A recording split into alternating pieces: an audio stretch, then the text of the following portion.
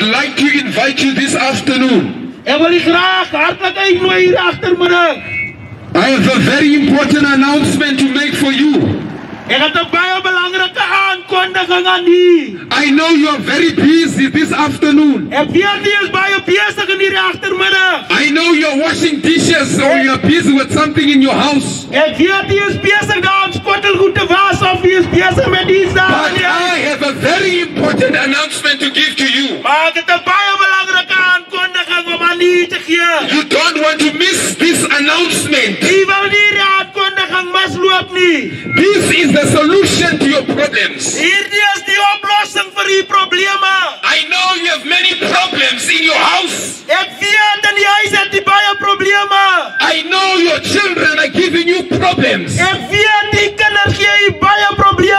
But here is the solution for you. I know you are looking for a job. Here is the solution for you. With those words, I would like to greet you all in the name of our Lord and Savior Jesus Christ.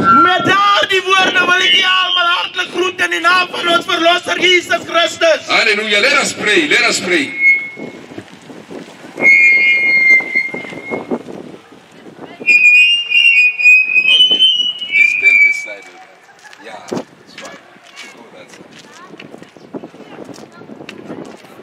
Let us pray together. Our Father who art in heaven, Onze Vader wat in die hemel is, hallowed be thy name. Laat die naam geheilig word. Thy kingdom come. Laat die koninkryk kom. Though your will be done. Laat die wil geskied. On earth as it is done in heaven. Op aarde net soos ook in die hemel. Give us this day. Gee ons vandag our daily bread. Ons daglikse brood. And forgive us of our sins. En vergewe ons oortredinge. As we also forgive others of their sins. Net soos ons ook vergewe. Your kingdom come.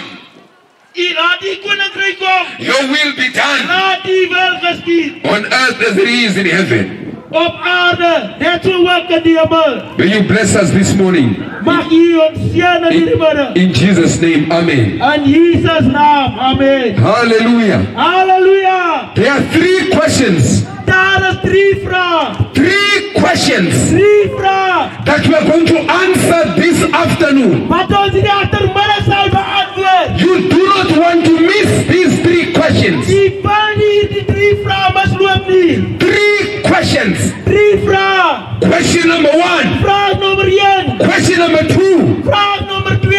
Question number 3. Vraag nommer 3. You do not want to miss these questions. Die van die vrae misloop nie. Matthew chapter 24 verse 3. Mattheus 24 vers 3. The Bible says. Die Bybel sê. And his disciples came unto him privately saying. En sy disippels het een kan op toe gekom en gevra. Tell us.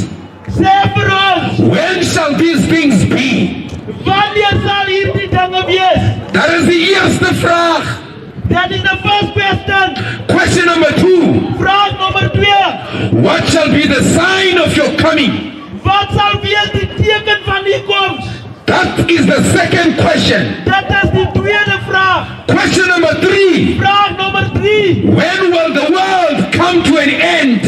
Wanneer sal die einde van hierdie wêreld plaasvind? Let me tell you something, my dear friends. Laat ek u sê vanmiddag, my liewe vriend. This world will pass away. Hierdie wêreld gaan verbygaan. This world is not permanent. Hierdie wêreld is nie ewig en permanent. A day is coming. 'n Dag is op pad. That Middelburg. Dat Middelburg. Will be no more. Nie meer sal wees nie. A day is coming. 'n Dag is op pad. That our jobs. Dat ons werke. Will be no more. Nie meer sal wees nie. A day is coming. 'n Dag is op pad. That this world. Dat hierdie wêreld. Is going to be destroyed. Vernietig sal word. This world. Hierdie wêreld. Is not permanent. Is nie ewig nie.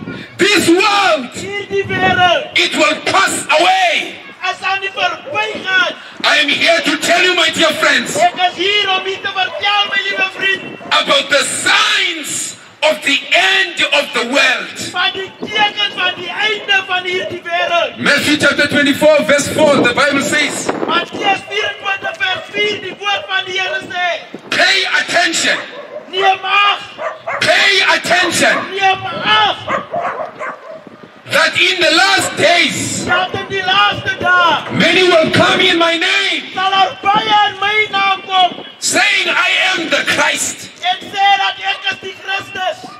The Bible says, Die Bybel sê, the first sign, die eerste teken, die eerste teken the first sign van die laaste dag of die last days, is that is dat, we are going to have false prophets. is dat ons vals profete sal hê. Vandag, Today, we have many churches, ons het baie kerke, we have many ons prophets, het baie profete, and yet we have one Bible. en steeds het ons net een Bybel. How can you have so many churches, Hoe kan ons so baie kerke hê? and yet you are reading one Bible? En steeds lees ons een Bybel. How are we reading the Bible? Hoe lees ons die Bybel? My dear friends, let me tell you My something. liewe vriend, kom ek sê vir jou iets. There are many false prophets today. Daar is baie vals profete vandag. People are eating grass in church today. Mense eet gras in die kerk vandag. People are drinking petrol today. Die mense drink brandstof in die kerk. Who told you Wie het vir jou gesê to drink petrol? om brandstof te drink? Who told you Wie het vir jou gesê to eat grass? om gras te eet? There are many false prophets. Daar is baie vals profete. Sign number 2. Teken nommer 2. There will be war among nations. Daar sal oorloë wees tussen die nasies. There will be rumors of wars. Daar sal gerugte van oorloë wees. Kingdom will fight against kingdom. Die een koninkryk sal veg teen die ander. Nazi teen nazi.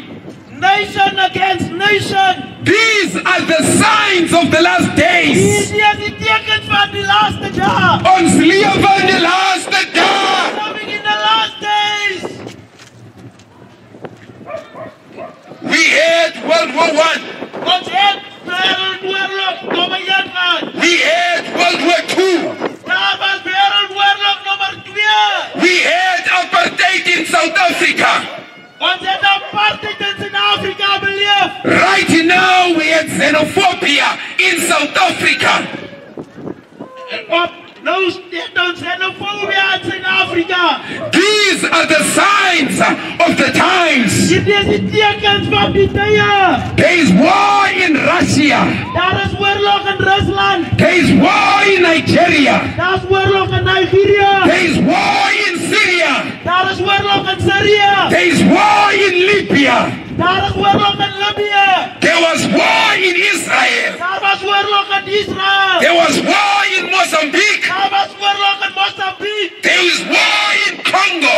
Daar was oorlog in Congo. These are the signs Hierdie is die tekens. that we are living in the last Ons days. lewe in die laaste dae. Jesus is coming again.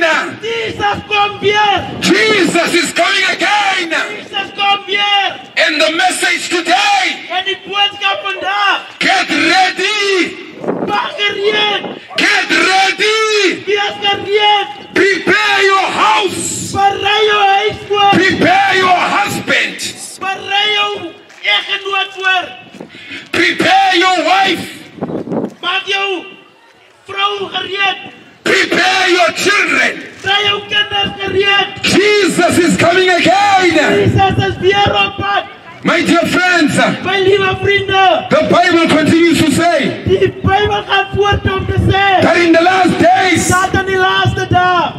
daar sal aardbewings wees There will be earthquakes in verskillende plekke. in diverse places. The Bible continues to say Die Bybel gaan voort om te sê. that in die laaste dae, In the last days. hey, daar sal pestsiektes wees. Pestilences, There will be pestilences. diseases.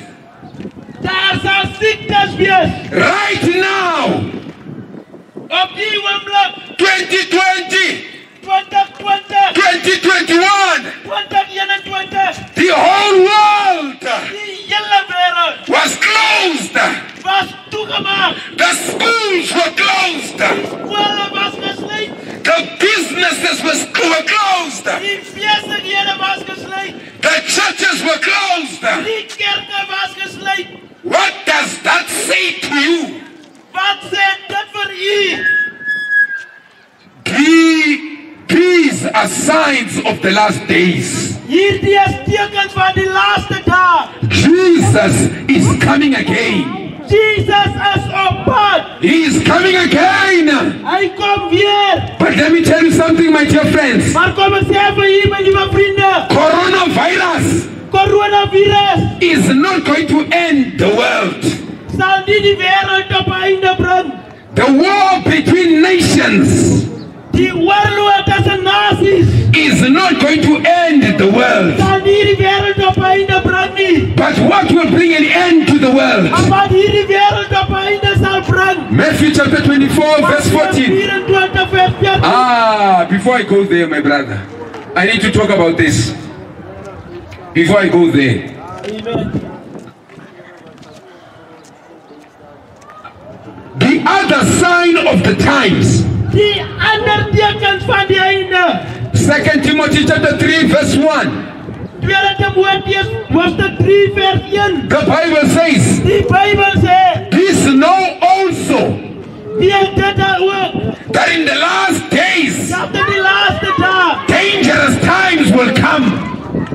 Moeilike tye, sal kom. gevaarlike tye.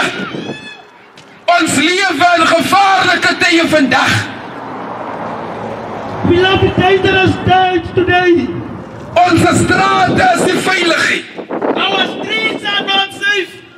Ons huise is nie veilig nie. Our houses is not safe. Even the churches are not safe. Selfs in die kerke is dit nie veilig nie. Just like the Bible predicted Net soos wat die Bybel dit voorspel het, that life in the last days dat die lewe in die laaste is dae going to be dangerous. sal gevaarlik wees. Now the question is, Nou die vraag is, what is it that is going to make life to be dangerous on earth in the last days? wat is dit wat die lewe op die aarde sal gevaarlik maak in die laaste dae? Let me repeat the question. Laat ek die vraag herhaal. What is it that will cause life to be dangerous on earth in the last days? Wat is dit wat die lewe gevaarlik maak in die laaste dae? Listen to what the Bible says. Luister na wat die Bybel sê. Die hoofstuk is 2. Die hoofstuk is 3. Die vers is 2. 2 Timothy chapter 3 verse 2.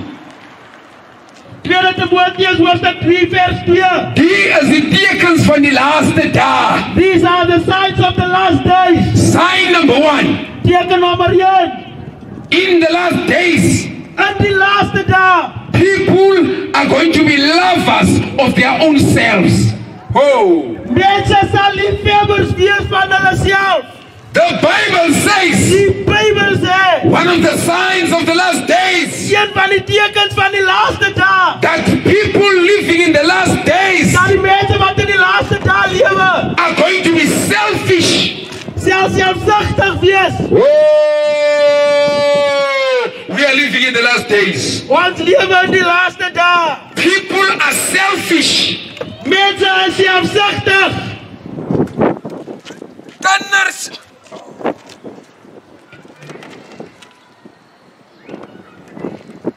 Onze kinders Our children is selfsugtig. is selfish.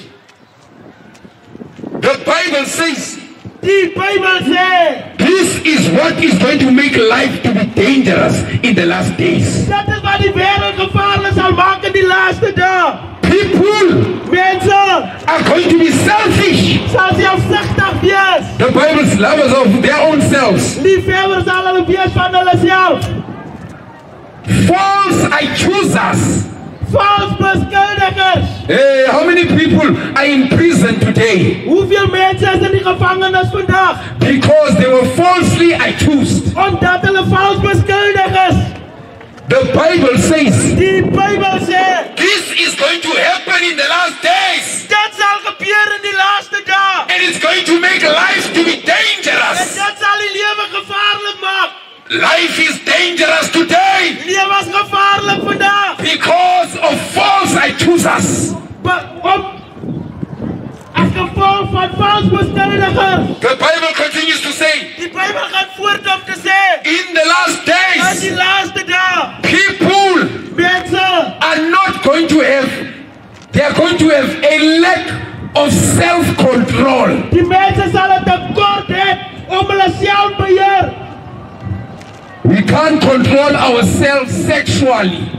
Ons kan onsself nie seksueel beheer nie. You sleep with anyone. Jy slaap saam met enige een. You open your legs for anyone. Maak jou bene vir enige een oop. The Bible says Die Bybel sê, you are making life to be dangerous on earth in the last days. jy maak dat die lewe gevaarlik is in die laaste dae. How many people have died? Hoeveel mense het gesterwe? How many people have died Hoeveel mense het gesterwe? because of sex? As gevolg van seks. Families are broken today Families word vandag opgebreek. because of sex. As gevolg van seks. Children don't have parents today Kinders het vandag nie meer ouers nie. because of As sex. gevolg van seks. The Bible Die says Bybel sê, mensen wat in de laatste dagen leven, that loves in the last days. they are going to live a dangerous life Hulle sal 'n gevaarlike lewe lei. because of sex. As gevolg van seks. How many people today Hoeveel mense vandag have died of het AIDS gesterwe van vigs. because of sex? As gevolg van seks. The Bible Die says Bybel sê, these are the signs hierdie is die tekens of the last van die days. laaste dae. And let me tell you Laat something. ek u iets vertel. These signs Hierdie tekens are not happening in the world. gebeur nie in die wêreld. They are happening in the church. Dat gebeur binne die kerk. Are you hearing me, my friends? Hoor jy wat ek u vertel? Churches are divided today Kerke word opgebreek vandag. because of sex. As gevolg van seks. Are you hearing me, my friends? Luister hier na wat ek vir u sê. Life is dangerous Die today lewe is gevaarlik vandag. because of people As gevolg van mense that cannot control themselves. wat hulle nie kan self beheer nie. One of the signs of the last Een days van die tekens van die laaste dae is that people, is dat mense they are going to have a form of hulle godliness, sal net 'n vorm van godsdienstigheid hê, but they are going to lack the power. maar hulle sal tekort kom die krag daarvan. Ja. Yes, yes. Ons mense, We as people, ons like kerk. we love church. Ons is kerklik. We are religious, churchly. Elke Sondag Every Sunday ons gaan kerk toe. we are going to church. Ons like kerk. We love church. Maar die probleem is die, But this is the problem. ons het die vorm, We have the form, maar ons het nie die krag. but we don't have the power. We don't have the power of godliness. Yes. Ons het nie die krag van godsdienstigheid nie. The Bible is speaking about the Christians of the last days. Yes. Die Bybel dink aan die Christene in die laaste dae. They are going to have the form, Hulle sal die vorm hê, but they are not going to have the power. maar hulle sal nie die krag hê nie. Listen to me, my dear friends. Luister na my, liewe The vriende. Bible continues to Die say, Bybel gaan voort deur te sê, the Christians of the last days, Christene in die laaste dae, they are going to love pleasure hulle sal liefhebbers wees van genot and en more than the lovers of God. meer as liefhebbers van God. People Mense are going to love pleasure, sal liefhebbers wees van genot. lekker tyd. Nice time. People are going to love nice times, Mense sal die lekker tye lief hê, but they are not going to love God. maar hulle sal nie lief wees van God nie. Today, Vandag Ons kan televisie kyk the whole day die hele dag and not pray. en niks bid nie. Ons kyk TV die hele dag, We watch TV the whole day, maar ons bid nie. but we don't pray. Hallelujah! Hallelujah! Hallelujah! Hallelujah! Ons moet die waarheid praat. We need to speak the truth Vandag, today. ons like nice time, We are lovers of pleasure, but we don't love God. maar ons is nie lief vir God nie. You can't even pray for 10 minutes. Ons kan nie eens bid vir 10 minute. You're already tired. Dan is ons moeg. But Maar you can sit jy kan sit and watch TV en televisie kyk for the whole day. vir die hele dag.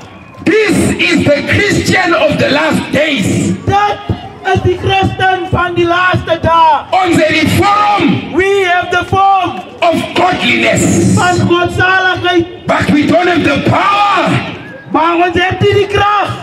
God is saying today, God sê vandag, gemeenskap van Middelburg, community of Middelburg, come back to God. kom terug na God. Come back to Kom God. terug na God. He is the one Hy is die een. that is the solution to your Maar die problem. oplossing is vir ons probleme. As I close, Soos wat ek afsluit, Matthew chapter 24 verse 14. Mattheus 24 vers 14. The Bible says, The Bible sê, and this gospel of the kingdom en hierdie evangelie van die koninkryk shall be preached sal gepreek word in all the world in die hele wêreld as a witness unto all nations. as 'n getuie vir al die nasies, And then the end will come. en dan sal die einde kom. Hallelujah! Halleluja! Hallelujah! Halleluja! The Bible Die says, Bybel sê, what will bring an end to this world wat 'n einde aan hierdie wêreld sal bring, is the preaching of the gospel. as die prediking van die evangelie. This world, my dear friends, Hierdie wêreld, my liewe vriende, it will not be ended dit sal nie op einde kom. by coronavirus. Die coronavirus nie. This world, my Hierdie dear wêreld, my friends, liewe vriende, will not be sal op ended einde kom by war.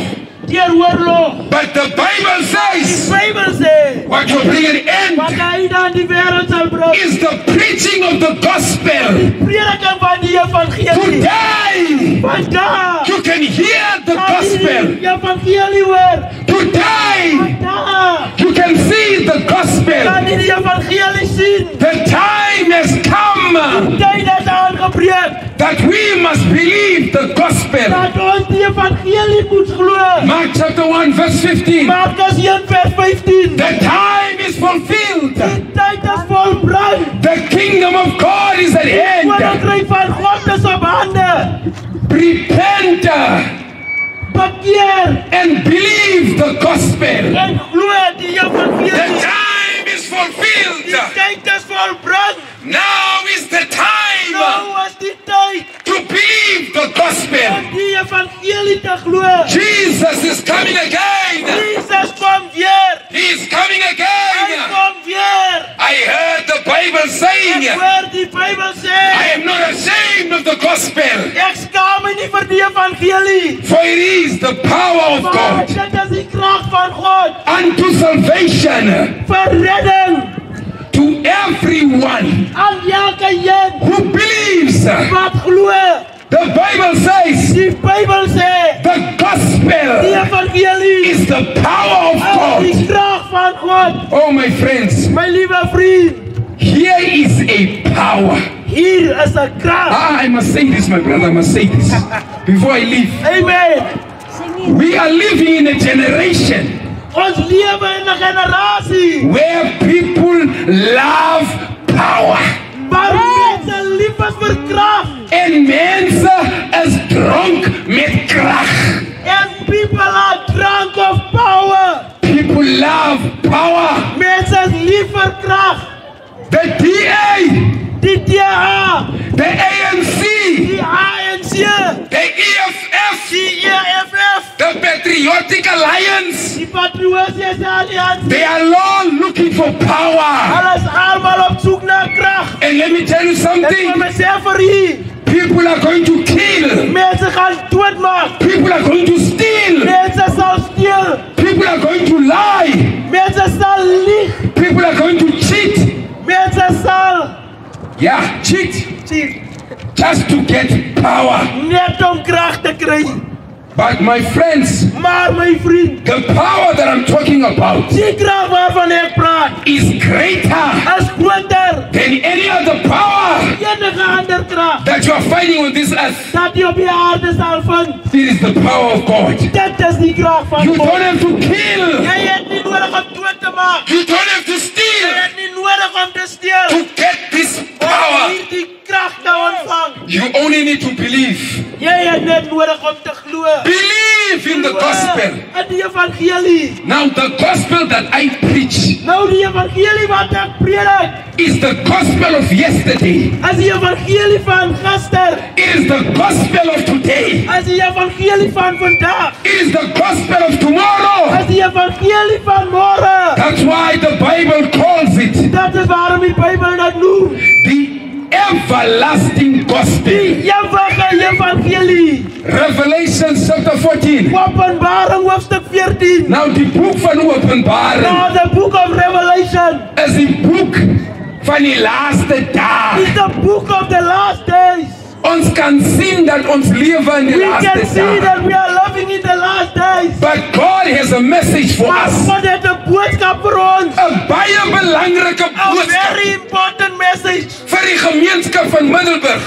for the community of Middelburg. Listen to what the Bible says. Luister na wat die Bybel sê. Openbaring die hoofstuk is 14 die versje 6. Revelation chapter 14 verse number 6. If you have a pen, write it down. As jy 'n pen het, skryf dit neer. Please write it down. Skryf dit asseblief neer. Die is die Here se laaste boodskap This is the Lord's last message vir die gemeenskap van Middelburg. for the community of Middelburg. Die Here se laaste boodskap The Lord's last message vir die gemeenskap in die Karoo. for the community in the Karoo. Die Here se laaste The boodskap Lord's last message vir die mense van Suid-Afrika. for the people of South Africa. Die is die Here se laaste This is boodskap the Lord's last message vir die swart man. Vir die swart man. for the black man. Ons skryf ons aan hy vir ons swart, wit, colored. Is waarheid nie? Amen. Ons moet die waarheid praat. Die Here se laaste The boodskap Lord's last message vir die bruin man, for the brown man, vir die swart man, for the black man, vir die wit man, for the white man, for the South African, for the South Afrikaner, for the Nigerian. for the Nigerian. Let me read this quickly. Laat ek dit gou vir u lees. Revelation 14 verse 6. Openbaring 14 vers 6. Listen to what the Bible Luister says. na wat die Bybel sê. And I saw another angel En ek het 'n ander engel gesien. flying in the middle of heaven, Wat kom in die middel van die lug sien vlieg. having the everlasting Met die gospel ewige evangelie to preach unto them om te verkondig that dwell on the earth, aan die bewoners van die aarde, unto every nation, aan elke nasie, kindred, stam, tongue, language, tongue, all right, taal, amen. and people, En mense. saying with a loud voice, En hy het met 'n groot stem gesê, fear God, vrees God, fear God, vrees God, en gee hom and give him die heerlikheid the glory. van die eer van sy oordeel het And the gekom, hour of his judgment has come. en aanbid hom And worship him that made the heavens, that created the heavens, the earth, the earth, the seas, the sea, and the fountains of en die waters. fonteine van water. Die is die Here se laaste That is boodskap. the Lord's last message. God is telling the people of Middelburg, God sê vandag vir die mense van Middelburg, vrees God. fear God.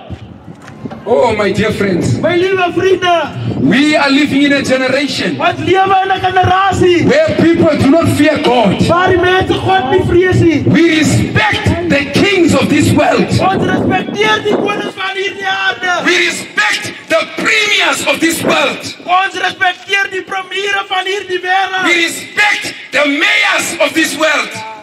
Ons respekteer die burgemeesters van hierdie wêreld. But the God of the universe, Maar die God van die heelal, we do not fear. as ons nie voor bang nie. Die Here sê vandag, The Lord say today, fear God vrees God, en gee hom die give heerlikheid. him the glory. For the hour of his judgment is Want come. die uur van sy oordeel het aangebreek. And the Bible says, my dear friends, En die Bybel sê, my liewe vriende, worship him aanbid hom in spirit in gees and in truth. en in waarheid. Because of time, I can't go into that stuff now. As gevolg van tyd kan het nie eens en al dit gaan nie. And there's another angel that follows. En daar is 'n volgende engel wat hom volg. The Bible says Die Bybel sê, he is flying. hy vlieg. He is not walking. Hy is nie besig om te stap. He is not running. Hy is nie besig om te hardloop But nie. he's flying. Maar hy vlieg. He says, Hy sê, Babylon, Babylon, Babylon Babylon, is fallen. geval, geval. And he has made the nations of the earth Omdat hy al die nasies dronk gemaak het. with the wine of the wrath of her fornication. Met die wyn van die krommigheid van haar hoerery. I need to say this carefully. Ek moet net versigtig wees met wat ek sê. My friends, you are not hearing this. My vriende, jy luister nie wat ek sê. Hierdie engel sê, This angel is saying, die nasies the nations is dronk. is drunk. Amen.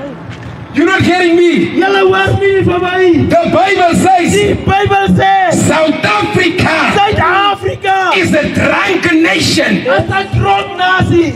Zimbabwe Zimbabwe is a drunken is nation. 'n dronk nasie. Nigeria, Nigeria, Congo, Congo, Syria, Syria, Libya, Libya, Middelburg. Middelburg. The Bible says Bybel sê, this community hierdie gemeenskap is a drunk community. is 'n dronk gemeenskap. Why?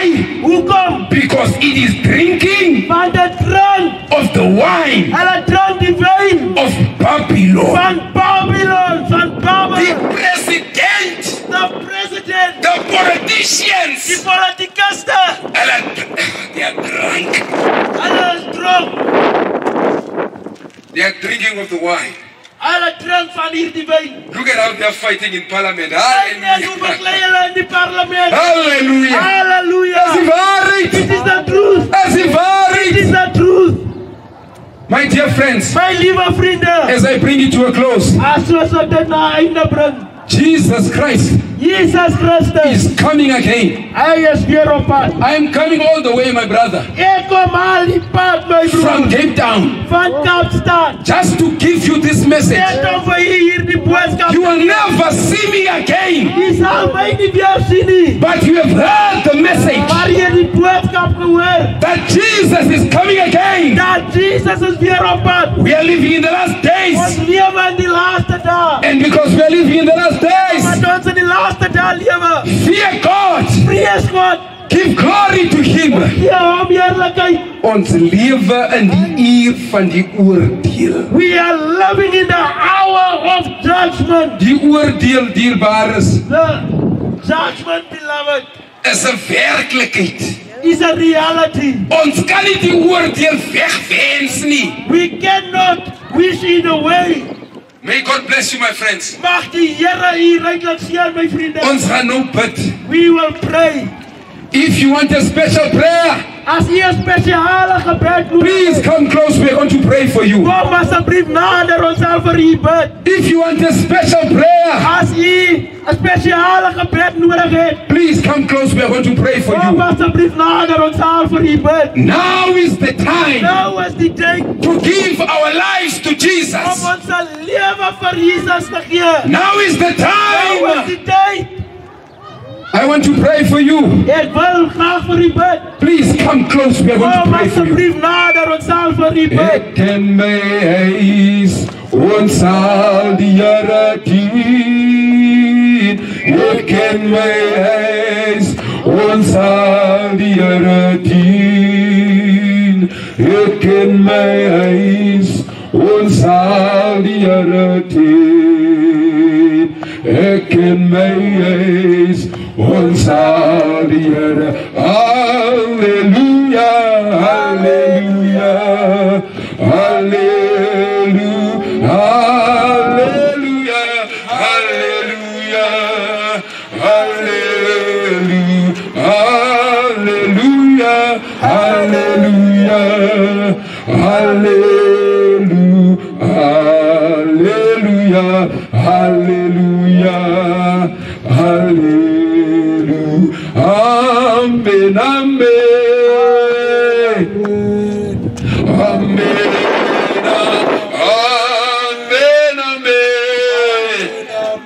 amen,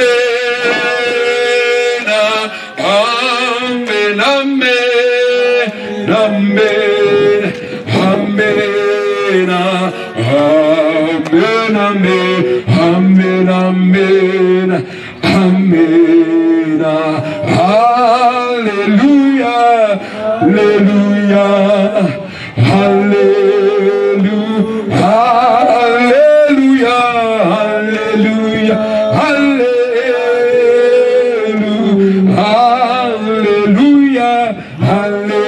hallelujah, hallelujah, hallelujah, hallelujah, hallelujah. For the last time, Voor die laatste keer is there somebody is daar iemand that needs a special prayer? wat een speciale gebed nodig heeft. You don't know what's going to happen tomorrow. Je weet niet wat morgen zal plaatsvinden. You don't know what's going to happen next Je week. weet niet wat volgende week zal plaatsvinden. But God knows. Maar God weet. Because He knows. Want hij weet. He says, come Hij zegt kom. to receive Om te power. ontvangen kracht. Come and we're going to pray for you. Kom en ik zal voor u bid. You can come close, Papa. Je kan nader komen. You can come close, Papa. Je kan nader komen. We're going to pray for you. Let's form a nice circle here. We are going to pray right now. Don't miss out on this blessing. Moet je uitmissen op hierdie seëning.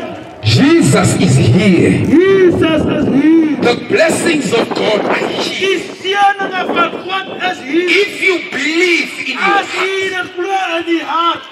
God God is going to do it. zal het voor je doen. He's going to answer your Hij prayer. zal die gebed He's beantwoorden. going to bless you. Hij zal je zien. He's going to cause His face to shine on you. Hij zal zijn aangezicht voor je laten schijnen.